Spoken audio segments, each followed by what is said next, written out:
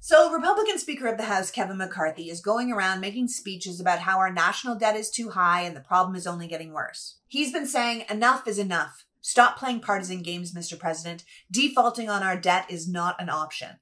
And I have to tell you, Republican behavior irritates me a lot, but this speech is really getting under my skin. I'm completely exhausted having one of our two major political parties function entirely on lies and deception. The third in line to the president just stood in front of the nation and in all performative sincerity acted as if this economic crisis we're fighting is not one entirely of his own making.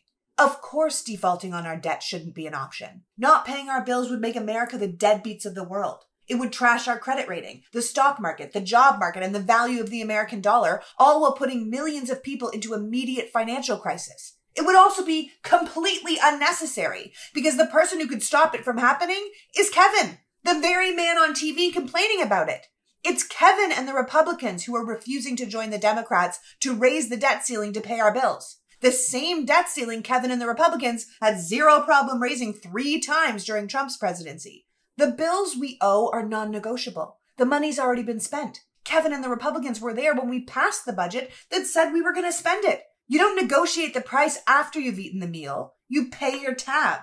So cut the crap, Kevin. You're not suddenly so distressed about how much money America owes. It was the Republicans who increased the deficit by almost $8 trillion in the 4 years Trump was in office. That's trillion with a T.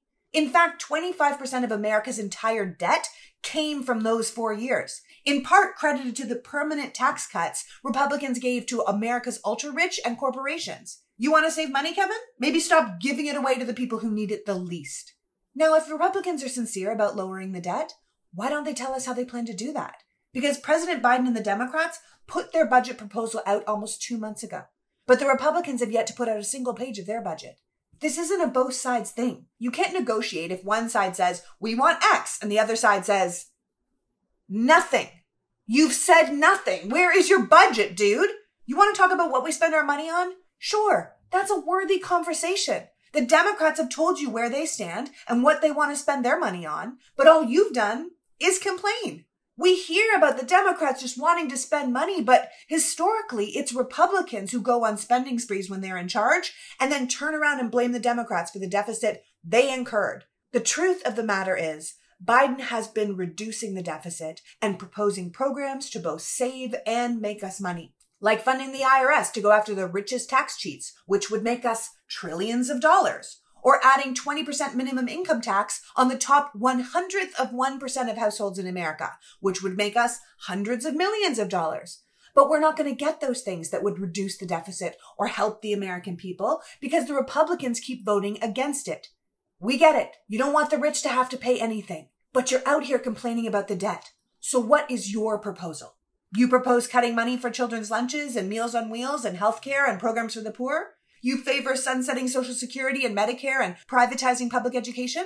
Well, why don't you write that down? Is it because it's not popular? That you know that if you actually wrote down Republican ideas, people would hate it? It's just easier to point fingers and complain, right?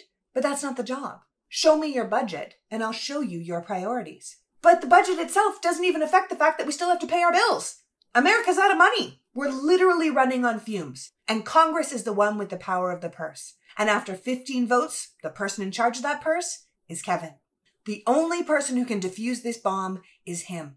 Biden and the Democrats are ready and willing to pay our bills and have proposed their next budget. The audacity of Kevin to say stop playing games when he's the one playing games is absolutely ridiculous. The Republicans have no policy, no plan. They create crisis after crisis so they can complain and blame, but now they are threatening America with economic destruction. They're holding us all hostage and trying to get us on their side while they do it. I'm not even entirely sure House Republicans won't just tank the U.S. economy to spite the Democrats.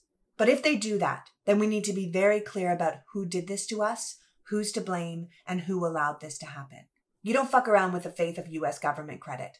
The president knows that. The Democrats know that. Hell, even the Senate Republicans know that. It's Kevin who's being reckless. And that's what everyone else needs to know.